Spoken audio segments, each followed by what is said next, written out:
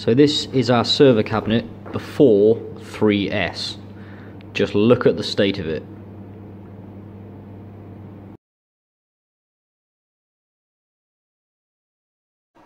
Okay, so here is the after video, the result of some very thorough 3S.